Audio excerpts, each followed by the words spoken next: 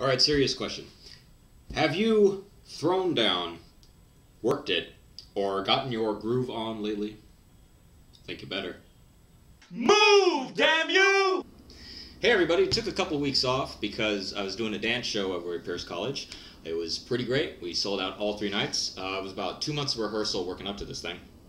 But here's what I want to talk about regarding that. A lot of times we'll have guest choreographers of all different styles come in and teach, and oftentimes the guest choreographers, they won't really invest too much of themselves into these shows because it's really not a long time to work up to the show. It's just a college show. People think, oh, it's just friends and families, who really cares? So they'll just come in, drop some choreography, and leave and not really get all that into it. But there was one guy in this concert, and we very rarely get a teacher, just a real gem of a person, who just came in and just really affected everybody. And his name is Mr. Lanes. And I had not gotten to see his dance until we had gotten to show week and staging rehearsal. But when I finally did see it, what I witnessed was pretty profound. Mr. Lanes staged his piece, and although it had some rough edges, he was working with about a dozen people. Every person danced with a clear intent.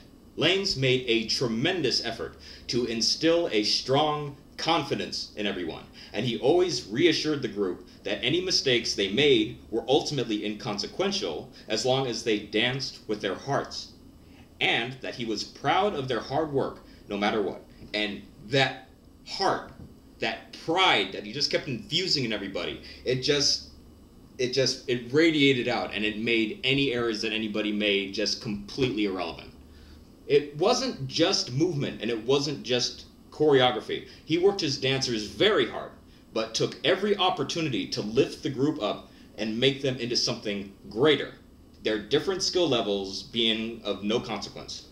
So, college show or not, it was still an irreplaceable time in their lives, and it was something deserving to be proud of in the end.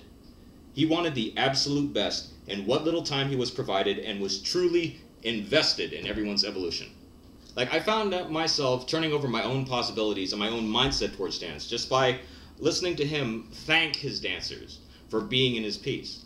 And this is something we should all exercise in life, just a fundamental appreciation of what we can achieve together. Teaching is not always the same thing as improving somebody. If you have the opportunity to teach open minds as well as make them believe that they can surpass what they are, then nothing is squandered. You flood a group with positivity and it will spread.